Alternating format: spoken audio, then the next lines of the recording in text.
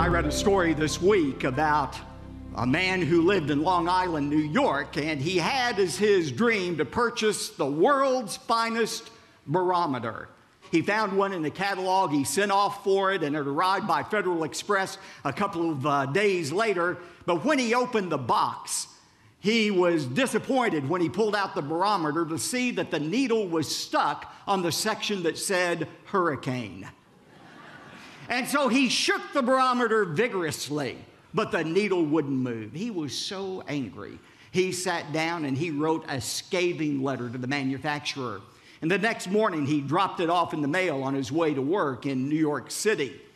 When he got back that evening from New York City, you can imagine his surprise when he saw that not only was his barometer missing, but his entire house was missing as well. Long Island had been struck with the worst hurricane in history.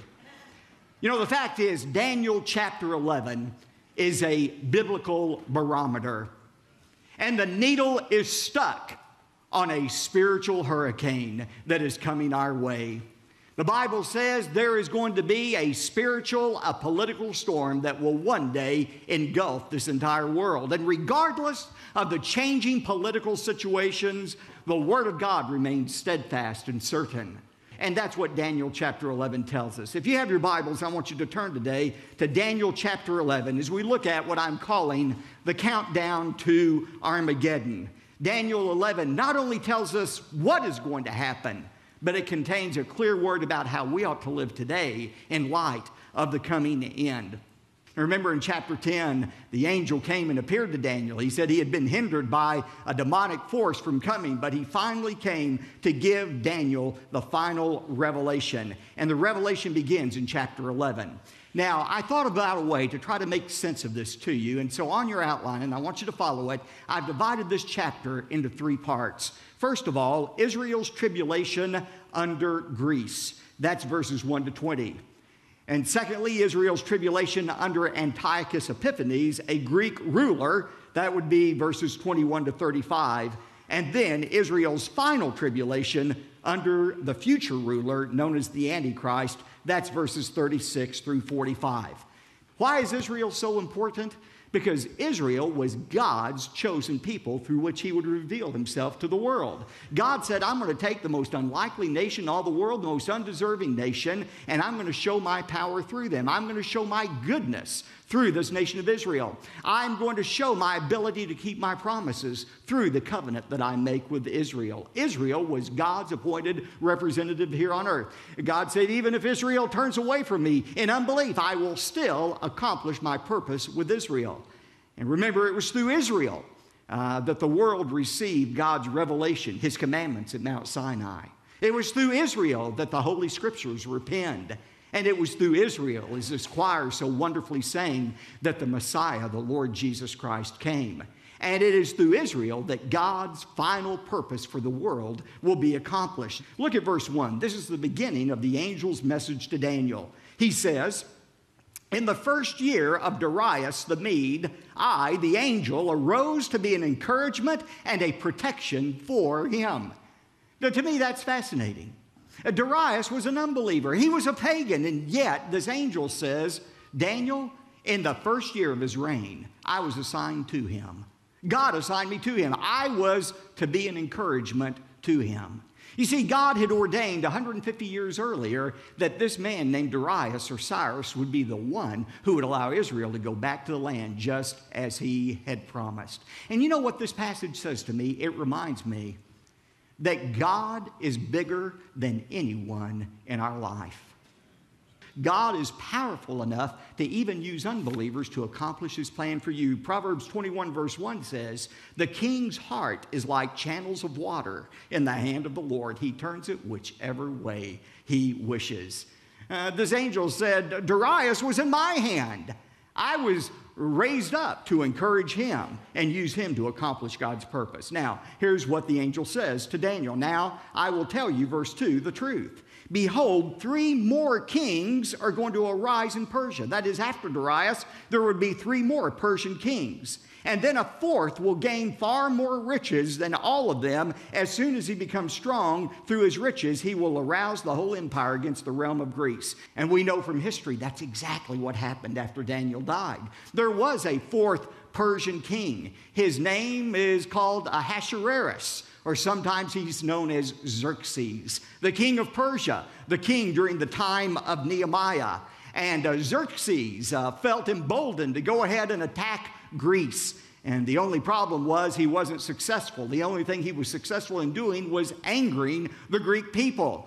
And eventually, 150 years later, there arose a Greek ruler, and we find him described in verses 3 and 4, who conquered Persia. Look at verse 3. And a mighty king will arise, and he will rule with great authority and do as he pleases. But as soon as he has arisen, his kingdom will be broken up. Who is this Greek leader who came 150 years later? We know him. His name is Alexander the Great. He was a Greek ruler who in just 12 years conquered the entire world. And when he died, the Greek Empire, the mighty Greek Empire that ruled the world, it was broken up into 4 pieces. And those 4 pieces did not go to Alexander's family. We see here in verse 4, this was a prophecy of what would happen. It will be parceled out, verse 4, toward the 4 points of the compass, though not to his own descendants, nor according to his authority, which he wielded, for his sovereignty will be uprooted and given to others besides them. And again, Daniel prophesied this. It's exactly what happened. Now, why does Daniel and the angel spend 15 verses talking about the battle between Syria and between Egypt? Well, think about the geography. You've got Syria in the north. You've got Egypt in the south. What is between Syria and Egypt? Israel. Israel. And that battle that started more than 2,000 years ago, 2,300 years ago, is still raging today. Israel has become the battleground, the center point, the focal point for the conflict in the Middle East. This continuing conflict between Syria and Egypt sets the stage for verses 21 through 35, and that's Israel's tribulation under Antiochus Epiphanes. Look at verse 21, how he came to power. And in his place, in whose place? Well, if you go back to verse 20, he's talking about Seleucus IV, one of the Seleucids. In Seleucus IV's place, a despicable person will arise. That's Antiochus Epiphanes, on whom the honor of kingship has not been conferred. And he will come in a time of tranquility, and he will seize the kingdom by intrigue. I wish I had time to get into it. I don't. But this prophecy, exactly as it's written, came to pass. Antiochus Epiphanes was not a direct descendant of Seleucus. He was able to come to power by intrigue. He had a way of weaseling his way to become the king of Syria. That's a very fascinating story to read. But suffice it to say, he came to power just as the Bible prophesied. Look at verse 22. The overflowing forces will be flooded away before him and shattered, and also the prince of the covenant. Now, we saw this in Daniel chapter 8, verse 14, where Antiochus Epiphanes is talked about. He would rule over Israel. He would bring persecution against God's people for 2,300 days. Now look at verse 24. In a time of tranquility, he will enter the richest parts of the realm, and he will accomplish what his fathers never did, nor his ancestors. He will distribute plunder, booty, and possessions among them, and he will devise his schemes against strongholds, but only for a time. This ruler, who is, by the way, a forerunner of the Antichrist, will do what the Antichrist will one day do as well. He will start out his reign immensely popular in the world. And that's true of Antiochus Epiphanes. Now, intoxicated by his growing success, he decides to go after Egypt. And look at verses 25 to 28 that record his defeat of Egypt. Verse 26 says, those who eat his choice food will destroy the king of Egypt, and his army will overflow, but many will fall down slain. Because of disloyalty within the king of Egypt's own ranks, the defeat by Antiochus Epiphanes was relatively easy. Verse 27, as for both kings, talking about the king of Syria and the king of Egypt, their hearts will be intent on evil, and they will speak lies to each other at the same table, that is the peace table, but it will not succeed, for the end is still to come at the appointed time. God has an appointed time. He's going to bring this all to a climax, and it's going to come to a climax not through peace, but through war. So you have Antiochus temporarily defeating some of Egypt, but not all of Egypt. So, again, feeling good about himself, he decides to launch one more attack against Egypt. But this time, Rome intervened. The Roman emperor decided he didn't want Antiochus overtaken Egypt.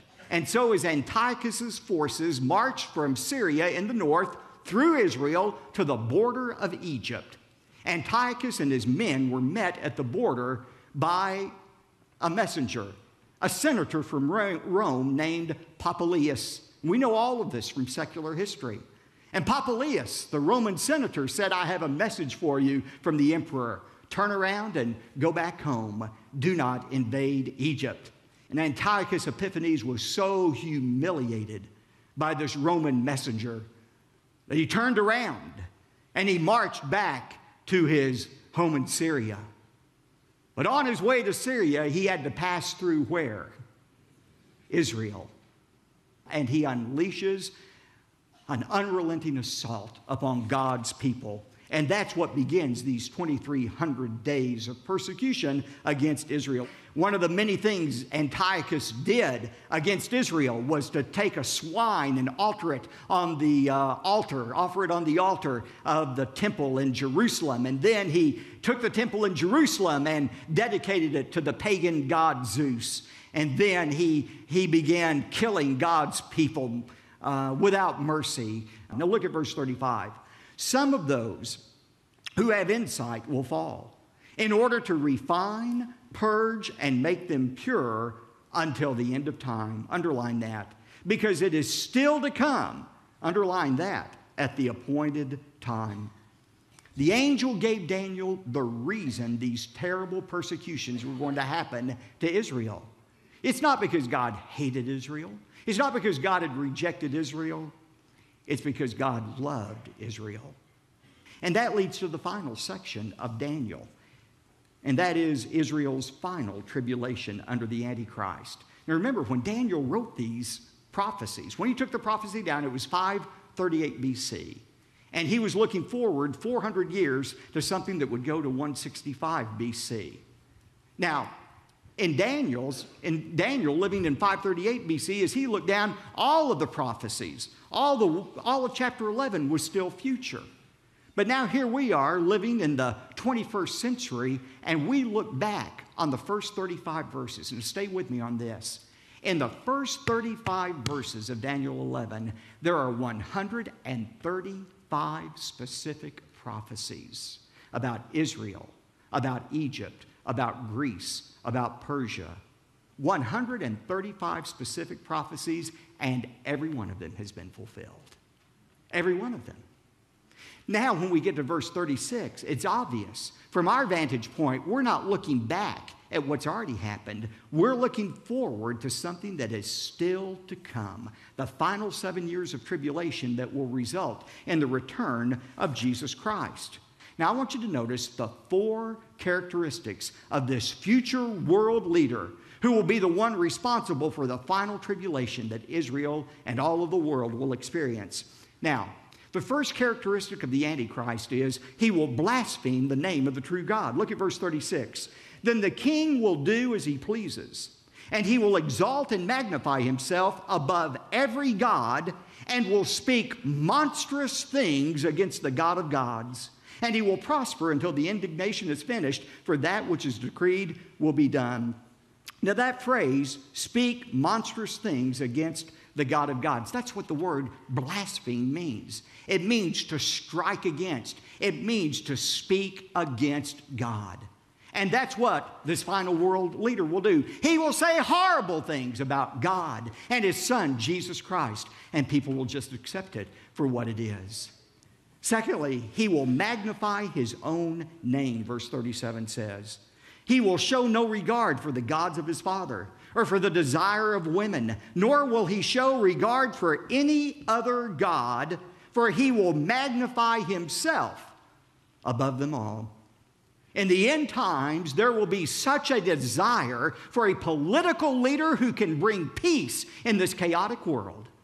There will be such a desire for anybody who can put an end to the fiscal crisis that the whole world will be experiencing at that time, that anyone who is able to do that will be worshiped as the Lord and Savior. That's what it says about the coming of the Antichrist. That is how he is going to be able to elevate himself above God without any revolt at all, except from the remnant. Thirdly, he will place his faith in military might. He will place his faith in military might. Look at verses 38 and 39. But instead of worshiping the true God, he will honor a God of fortresses, a God whom his fathers did not know. He will honor him with gold, silver, costly stones, and treasures. Is he talking about a specific God that this Antichrist will worship? No. What he's saying is he will put his faith in military power. He will want to acquire military power in a way none of his predecessors ever had it. And he will spend an inordinate amount of the world's resources to acquire those powers. The final characteristic of the Antichrist is found in verses 40 to 45. He will battle against the nations. Look at verse 40.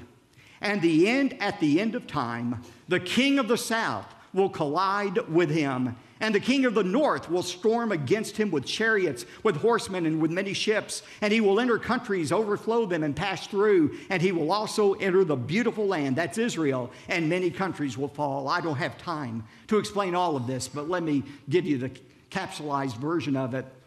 Remember, when the Antichrist comes to power, he does so as the head of a 10-nation confederacy over which he presides.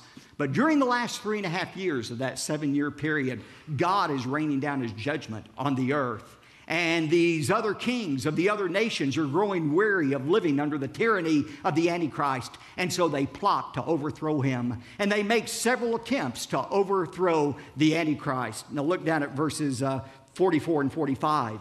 But rumors from the east and from the north will disturb this ruler, the Antichrist, and he will go forth with great wrath to destroy and annihilate many. The Antichrist will pitch the tents of his royal pavilion between the two seas, that is the Mediterranean and the Dead Sea and the beautiful holy mountain. Yet he will come to his end and no one will help him. The Bible says that final world conflict will center at the plain of Megiddo. Revelation 16 says the demonic forces will lure all the kings of the world to the place of that last great battle.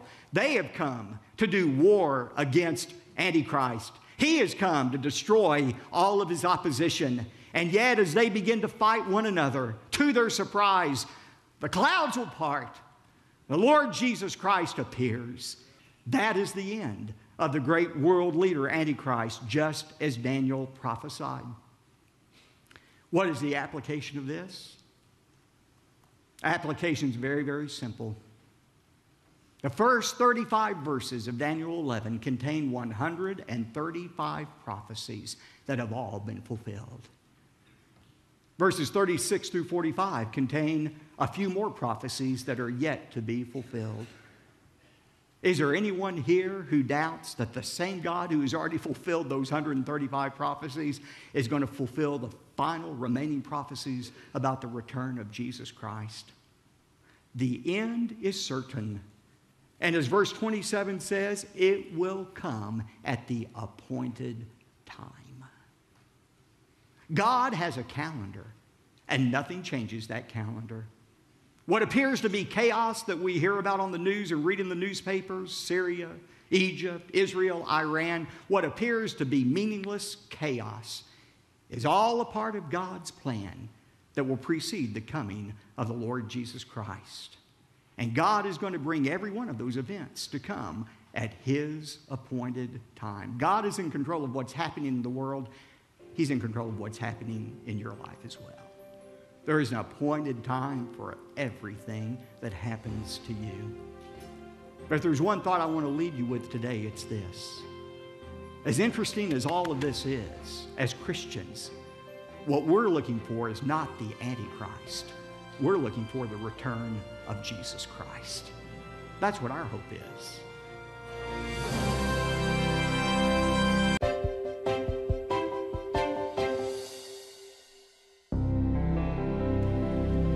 Daniel chapter 10 is one of those rare instances in which God allows us to peek behind the curtain of the visible world and see those invisible forces that are controlling not only what is happening in the headlines every day, but the things, the struggles, the opposition you're facing in your life as well. And it's that invisible war we're going to see demonstrated today. If you have your Bibles, I want you to turn to Daniel chapter 10. Daniel chapter 10. We're coming to the final vision, chapters 10, 11, and 12. Now, the actual vision, which is the most dramatic of all of the visions, doesn't actually come until chapters 11 and 12. But when we come to chapter 10, we find the preamble to that vision. I heard one noted Bible expositor say, there is nothing he could find at all in Daniel chapter 10 worth preaching about. I beg to differ.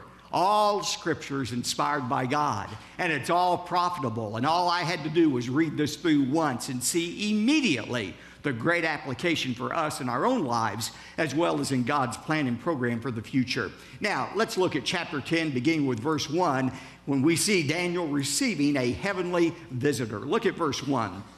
In the 3rd year of Cyrus, king of Persia, a message was revealed to Daniel, who was named Belteshazzar. Remember, that was his name given by Nebuchadnezzar.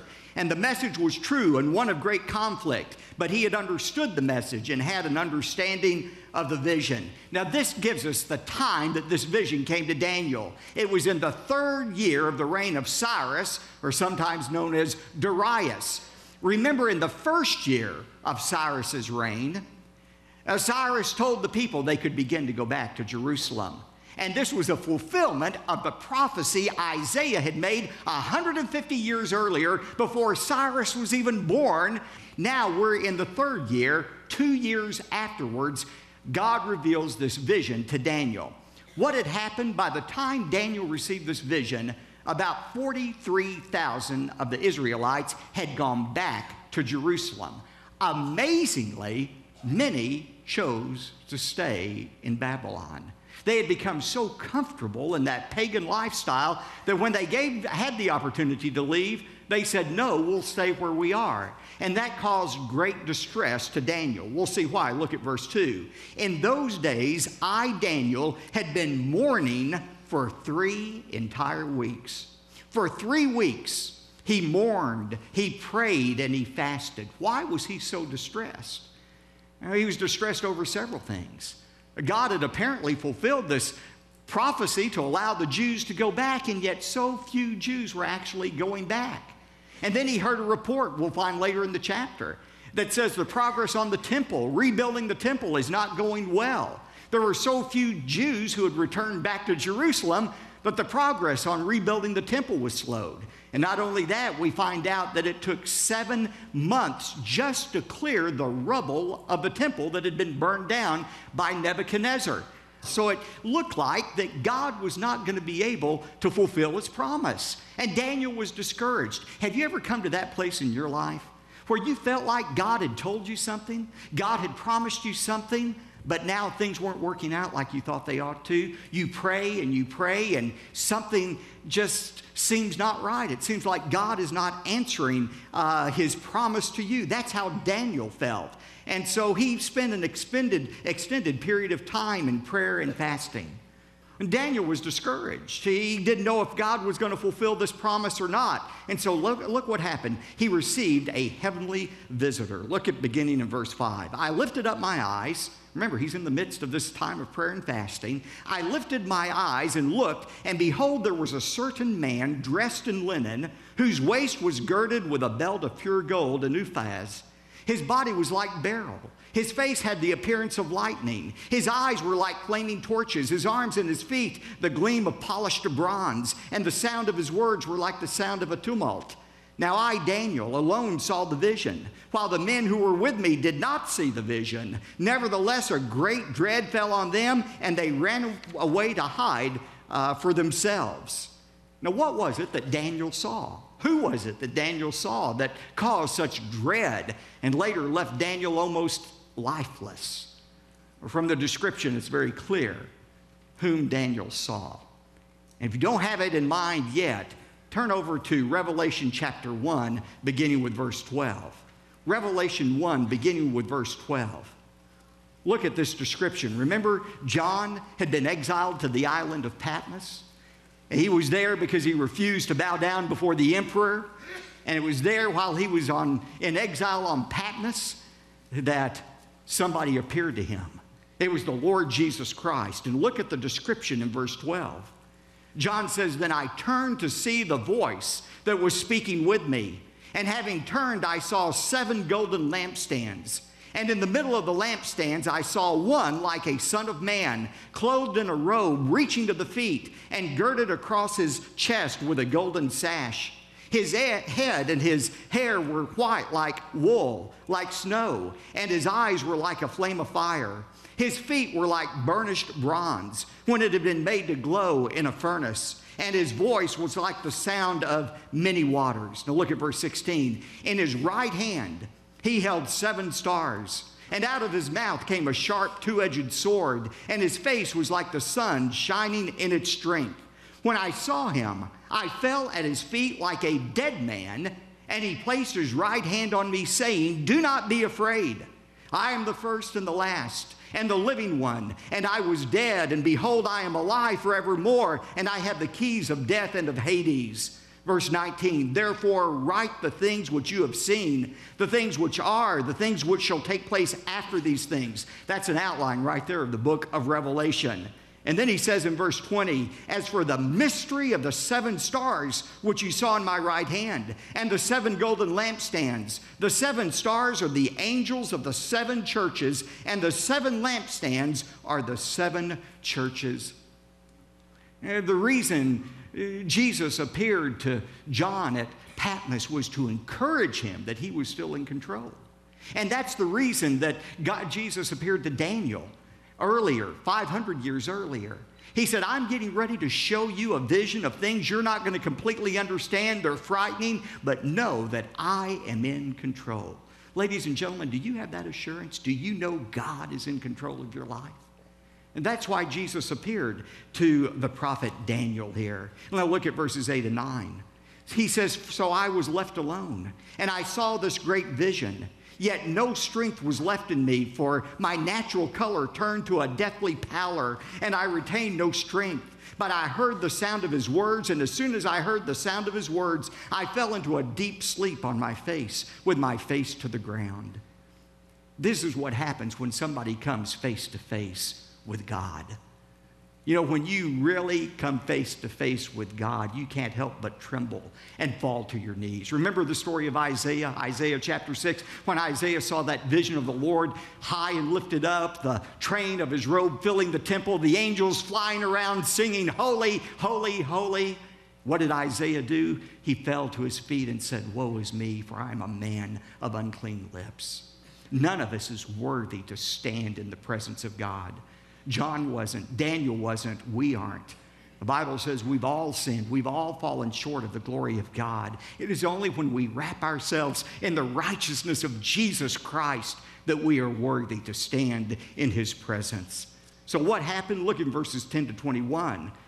He had just seen a vision of the resurrected Christ. Now God sends a heavenly helper to help Daniel as well as reveal the vision to him of the future. Look at verse 10. "Then behold, a man touched me and set me trembling on my hands and knees. And he said to me, 'O Daniel, man of high esteem, understand the words that I am about to tell you and stand upright, for I have now been sent to you.'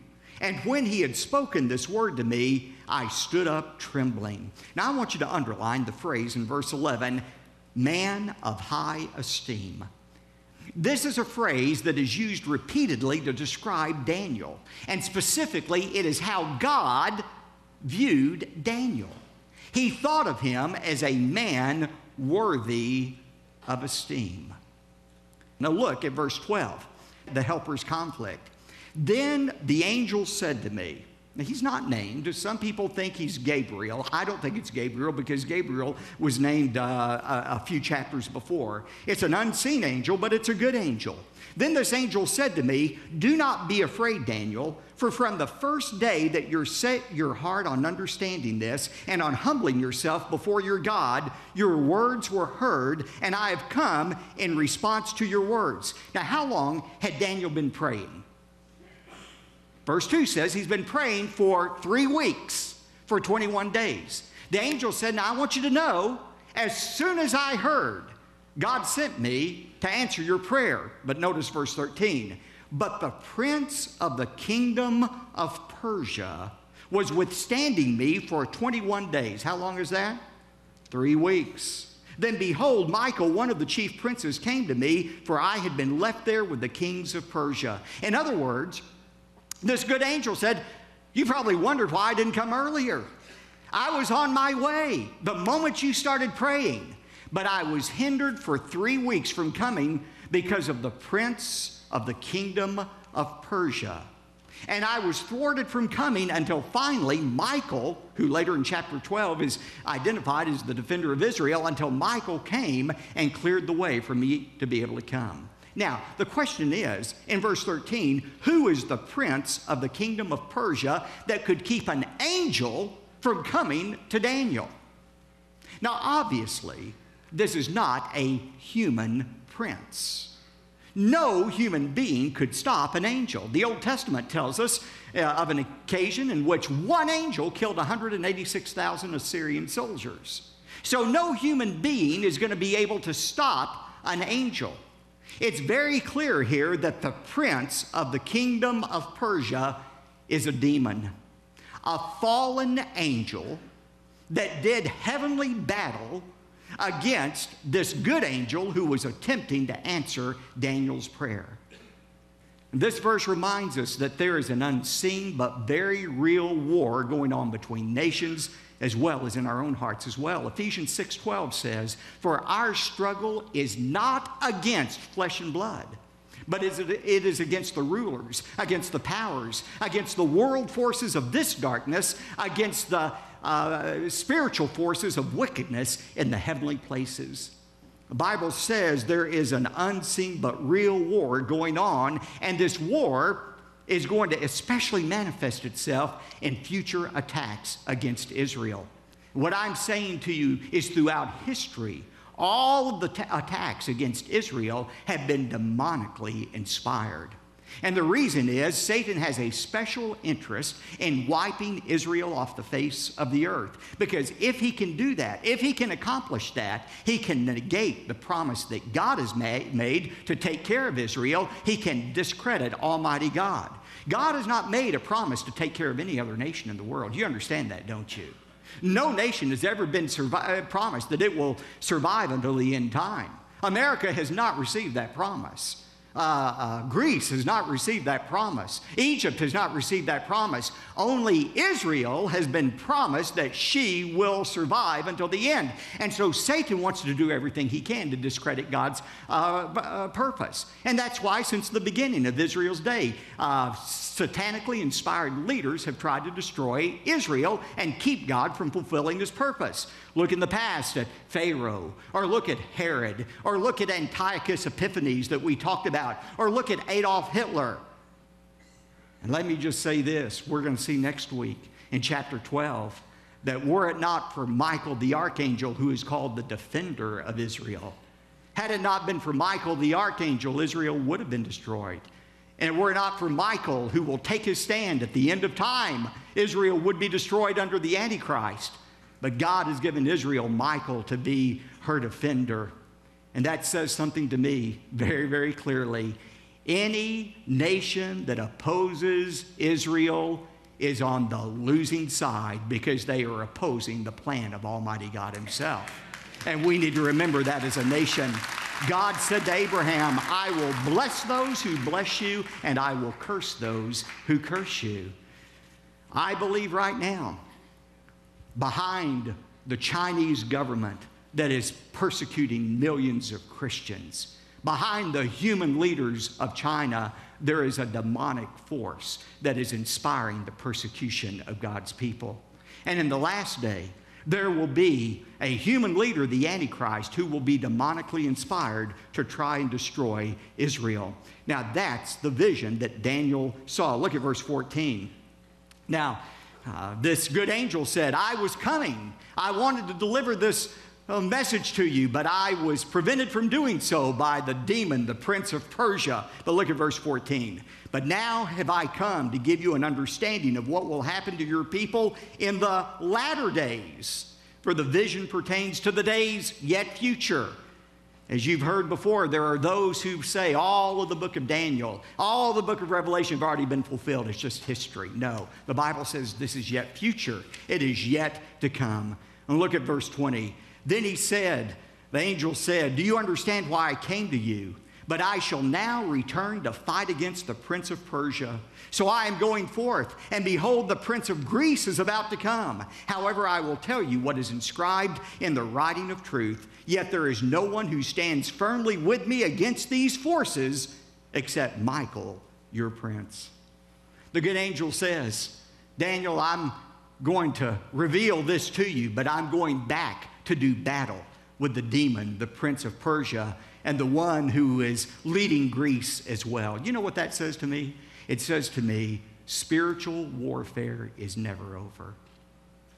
There's never a time you and I can relax and say, we've succeeded. We're victorious. The Bible says we will fight against the spiritual forces of darkness until the day the Lord returns for us. Ephesians 6:12 again says, for our struggle is not against flesh and blood. You've heard me say before that word struggle is the Greek word palē. It refers to a wrestling match in the Greek times. It was a life and death match. Whoever lost the wrestling match would have his eyes gouged out first and then be executed. The Bible says that is the kind of struggle you and I are engaged in right now. Our struggle is not against other people. Your struggle is not against that obstinate boss you work for. It's not against that unloving and uncaring mate. Your struggle is not with that rebellious child who won't obey you or God. No. Our struggle is not against flesh and blood. It's against the rulers, against the powers, against the world forces of this darkness, against the heavenly forces of wickedness in the high places. And that's why if we're going to win this battle, we have to put on the full armor of God. I want you to imagine for just a moment. You're driving home one evening at dusk. You're listening to the news on the radio and you hear a news report that a lion has escaped the local zoo, and it was last seen roaming up and down the streets of your neighborhood. As you pulled into your driveway, before you got out of your car, don't you imagine you might look around? Your eyes might dart back and forth to see if there's any movement in the shadows at all. And only when you felt it was okay, you would run into your home, and yet you really wouldn't feel safe until that lion had been apprehended. Ladies and gentlemen, a lion has been loosed. 1 Peter 5:8 says, be of sober spirit, be on the alert, for your adversary, the devil, roams about like a roaring lion, seeking someone to devour. Make no mistake about it, Satan is after you. He has a blueprint for your destruction that includes the defilement of your conscience, dividing your family, destroying your relationship with God, and he will not give up until he has succeeded. Daniel 10 is a reminder of that invisible but very real war that is going on in your life. Ephesians 6 reminds us that our only hope for winning that battle is to put on the full armor of God. Paul wrote, finally, be strong in the Lord, in the strength of his might. Put on the full armor of God, that you might be able to stand firm against the schemes, the methodia, the blueprint for destruction of the evil